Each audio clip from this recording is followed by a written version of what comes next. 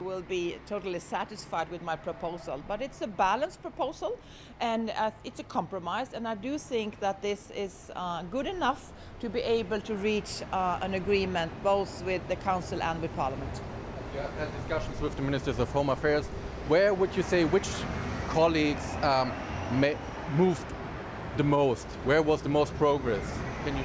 No, you can't really say that, because my proposal is really focusing on the real challenges that we have, and that is the irregular arrivals, and that is the failure on returns, and that is the lack of solidarity, and that is that we have to strengthen also the human rights in migration, and these are the things that I'm addressing in my proposal.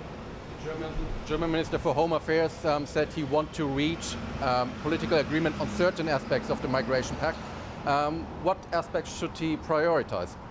Well, you need to have a balanced proposal also on political agreement, and I know that I'm totally aligned with Minister Seehofer on this, so we are working close together on this. But you cannot say more concretely what certain aspects should be prioritized for the moment?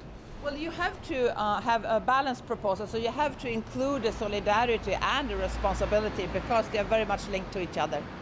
The first reaction to your proposal came also from Prime Minister Orban just the day after, 2 days after the presentation.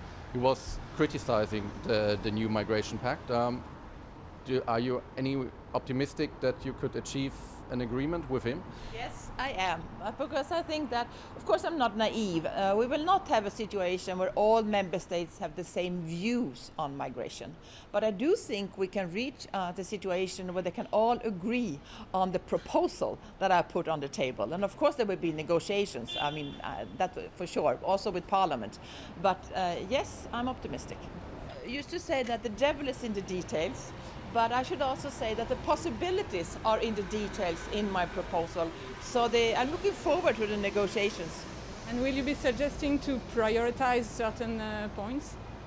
Well, it's the presidency who are in lead, but we are working very close together. For me, it's important that we have a balanced approach. So you can't just pick out a few things and then leave the others out. You have to be both solidarity and responsibility together.